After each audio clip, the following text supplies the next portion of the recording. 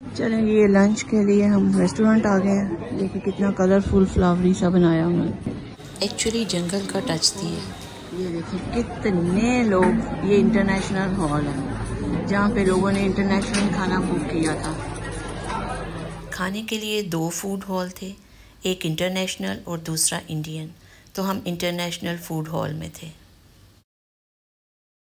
अक्सर ऐसी जगहों पे अच्छा खाना नहीं होता, लेकिन यहाँ का खाना बहुत अच्छा था। ये चिकन करी है, चाउमीन, ये कोई वेजिटेबल डिश थी, राइस, और ये थाई चिकन करी, ये भी कोई वेजिटेबल डिश थी, और ये फ्राइड चिकन। खाना वाफिर था, कंटेनर खाली नहीं होने दे रहे थे। ये देखें, ये फ्राइड बनानास है, ये सिंपल बनानास, ये अमरूद है, ये सीडलेस होता है अमरूद। फ्रूट्स के साथ डिज़र्ट में आइसक्रीम भी थी। ये सारे उन्होंने बना के रखे हैं, अब उठाई जाओ, लिए जाओ। लंच के बाद अब हम इस ब्रिज से आए हैं। जब जा रहे थे हम लंच के लिए तो मूविंग ब्रिज से जा रहे थे। इतना मुझे डर लगा क्योंकि इतने ज़्यादा लोग थे उसके ऊपर, और ऐसे लग रहा था कि जैसे अभी के अभी वो टूट जाएगा। वुडन ब्रिज था और हम नीचे गिर जाएंगे। और इधर जी उन्होंने फ्लोटिंग मार्केट का मॉडल बनाया। अभी हम डॉल्फिन शो के लिए जा रहे हैं। लास्ट टाइम डॉल्फिन शो का बहुत मज़ा आया था। शो स्टार्ट होने से पहले डॉल्फिन के साथ पिक्चर बनवाने की टिकट सेल होती है, लेकिन अभी आबिद टिकट लेने गए तो उन्होंने कहा कि हम फैमिली की पिक्चर नहीं बनाते, अगर आप पर पर्सन बनवाना चाहते हैं तो ठीक है। फिर हमने नहीं बनवाई क्योंकि हम तो फैमिली की बनवाना चाहते थे, जैसे लास्ट टाइम बनवाई थी। ये हमारी लास्ट टाइम की पिक्चर है।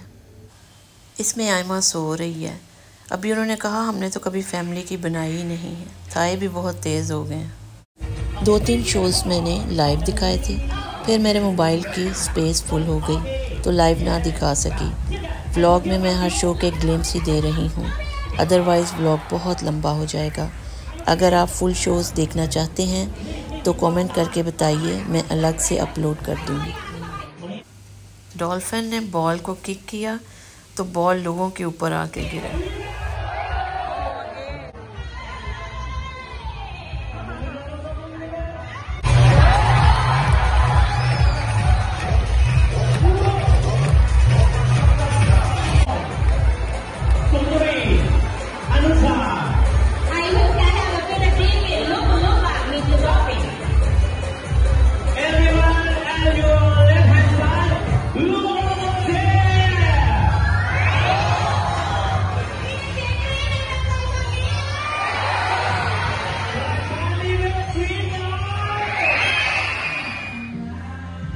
चलिए जी, अभी बर्ड शो के लिए जा रहे हैं। बर्ड शो मैंने आपको लाइव दिखाया था। बर्ड्स शो वालों को वॉलंटियर एक कपल चाहिए था जिनके बाजुओं में से ईगल को गुजरना था। इस क्लिप में आप क्लियर देख सकते हैं कि कैसे उन्होंने उकाब को छोड़ा और कैसे वो हमारे बाजुओं में से गुजरा। शो के लास्ट पे फ्लेमिंगोज परेड हुई जो बहुत ही प्यारे लग रहे थे, लाइन में एक डिसिप्लिन से आते हुए।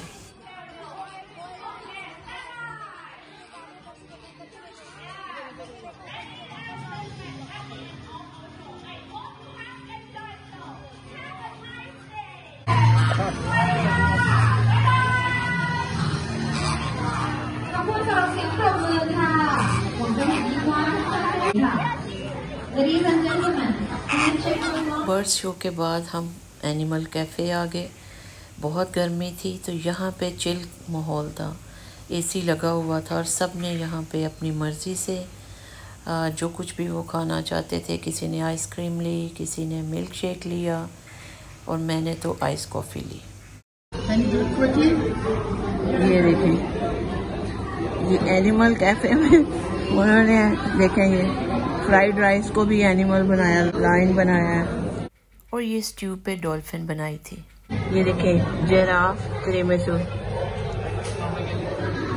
ज़ीब्रा लावा केक। Oh nice. ये केक है सफारी वर्ल्ड केक।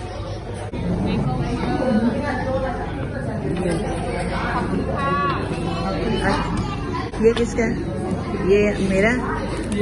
चलें, ये देखें, ये टिश्यूज भी, सफारी वर्क टिश्यूज।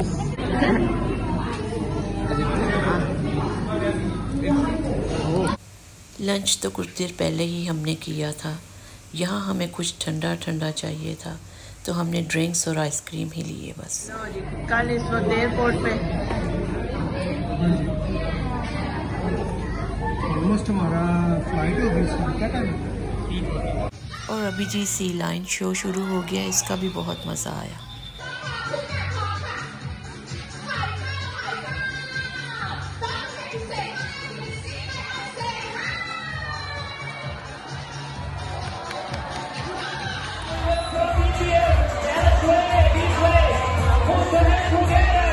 सी लाइन शो के बाद स्पाई वॉर शो देखने आ गए हैं। बैंकॉक की सफारी दूसरी सफारी से डिफरेंट सफारी है। तकरीबन 1 आवर लाइव एनिमल्स को देखते हैं, यानी सफारी पार्क का टूर होता है। उसके बाद मैरीन पार्क आ जाते हैं जहां 6 शोज़ दिखाए जाते हैं। हमने 5 शो देखे और 1 शो स्किप करके हम एनिमल कैफ़े आ गए।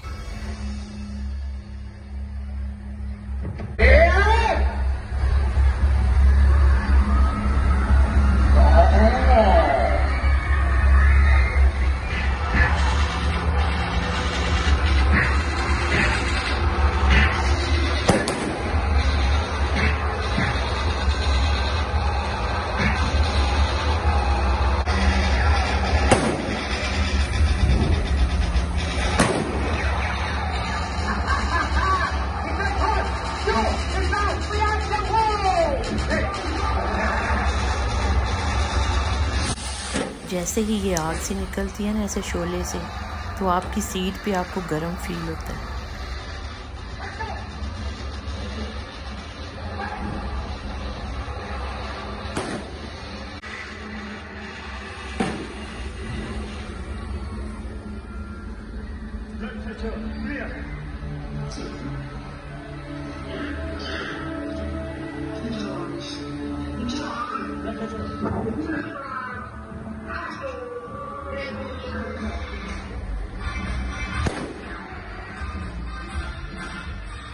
ये देखें, बर्ड्स खुदा हाफिज़ मैं कह रही हूँ। ये एग्ज़िट के पास है बिल्कुल, तो इसलिए मैं कह रही हूँ कि वो हमें खुदा हाफिज़। ये देखें आवाज़ें कैसे निकाल रहे हैं, मॉर्निंग में आवाज़ें नहीं थे निकाल रहे। Bye birdies, bye bye bye. चलेंगे अभी हम यहाँ से एग्ज़िट हो रहे हैं।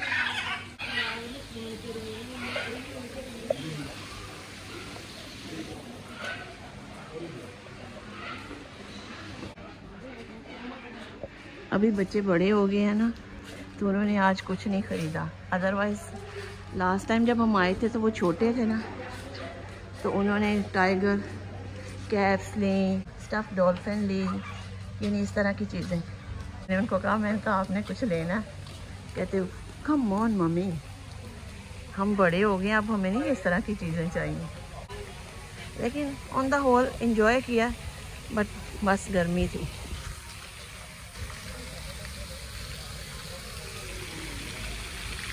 ये बाय फाउंटेन्स देख के तो दिल कर रहा है इसके अंदर चलाने लगा दी।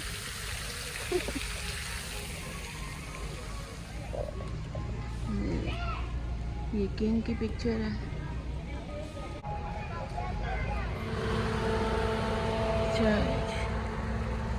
सनसेट हो गए, चलेंगे वापस। आई विल से या चलें जी, वापसी के लिए सफारी पार्क से निकल आए हैं। ओवरऑल हमारा टूर बहुत ही मज़े का रहा। हमने सारा दिन बहुत इन्जॉय किया, लेकिन बस गर्मी की वजह से बच्चे भी थोड़े फेडअप थे। सभी गर्मी बहुत ज़्यादा थी, बहुत ज़्यादा, क्योंकि क्राउडेड बहुत था और ग्रीनरी बहुत थी, जिसकी वजह से ह्यूमिडिटी ज़्यादा हो रही थी। अदरवाइज़ बहुत मज़े का रहा हमारा। यूँ तो हमेशा ही बैंकॉक में ट्रैफिक जैम होती है, लेकिन ये टाइम क्योंकि ट्रैफिक का पीक का था, शाम 5 बज रहे थे, तो हमारा 1 घंटे का सफ़र 2.5 घंटे में हुआ।